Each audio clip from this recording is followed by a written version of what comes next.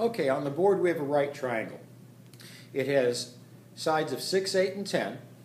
The two sides that make up the right angle, the 6 and the 8, are called the legs of the right triangle. Every right triangle has two of them, and they're the sides that make the right angle. Across from the right angle, opposite it is the formal word, is always the hypotenuse. I'm going to abbreviate hypotenuse, HYP here. We're going to be studying trigonometry. And as we study trigonometry, there are three fractions that are going to be important to us, three ratios. Those ratios are called sine, which we're going to abbreviate SIN, cosine, COS, and tangent, TAN. You'll find sine, cos, and tan keys on your calculator. Okay, the sine of an angle, and I'm going to do this in terms of angle A for right now. The sine of angle A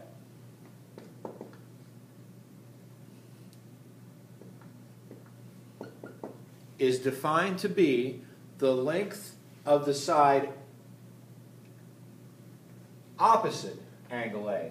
In fact, the leg opposite angle A. So the opposite, OPP for opposite, leg, divided by the hypotenuse.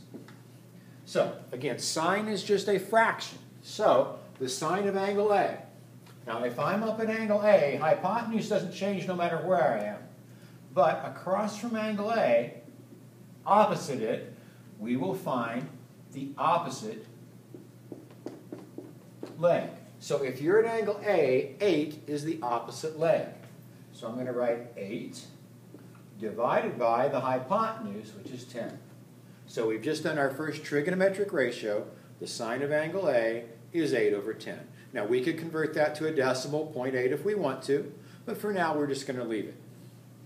Okay, our next trigonometric ratio is called cosine, abbreviated COS. The cosine of an angle, in this case A, is defined to be the length of the adjacent leg, the one next to it, not the opposite, but the one next to it, and our word for next to it is adjacent. Adjacent leg, again, divided by hypotenuse.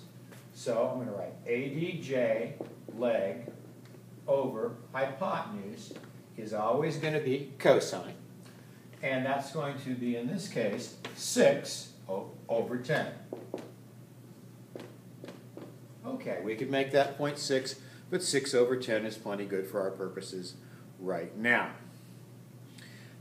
We've got a third trigonometric ratio, and it's the only one that doesn't use hypotenuse. So if you're working on a problem and you don't know the hypotenuse, or even want to know it, but you either know or want to know the other two legs and you've got some angle, you're going to probably use this ratio. It's called tangent. The tangent of an angle, in this case again angle A, is equal to the length of the opposite leg over the adjacent leg. Opposite leg over adjacent leg, which in this case would be opposite 8, adjacent 6. 8 over 6. Now again, hypotenuse will never change in any of these problems. So it's where you want to start. What will change from problem to problem is which leg will be the opposite. So let's redo those three ratios, looking this time at angle C being our angle, as opposed to angle A. Notice that hypotenuse never changes. Well, since hypotenuse doesn't change, the only thing that will change is if I'm down here at angle C is what's opposite and adjacent. If I'm at C, opposite is the 6. It's the one across the triangle. The other side over here will be adjacent this time. So this is the opposite leg. When you position yourself at angle C, 8 now is the adjacent leg. So I'm going to redo with not quite as many notes the sine, cosine, and tangent. The sine of angle C, again, same definition, opposite leg over hypotenuse, but opposite has switched to a 6, so we get 6 over 10. The cosine of angle C. Well, cosine, again, same definition, it's adjacent over hypotenuse, but this time adjacent is the 8, hypotenuse is the 10.